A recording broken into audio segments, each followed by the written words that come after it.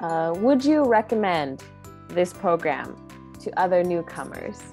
I want to meet new people and see that, because of the COVID, I think a lot of people are struggling. It's nice to be together in a way. And also, I want to get something new, just like have fun. And to be honest, I learned a lot of information. It was fun. Because it's not like boring, just talking about the same thing every day. You are teaching them something that, there's always, for example, when you come, you need to know more about the school, about the fire safety, stuff like that. Those are really important. Nobody teaches you this in a school. So yes, I would recommend it actually.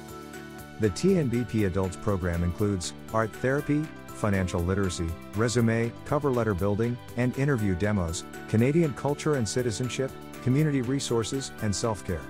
All classes are being offered remotely by Zoom. All workshops are free.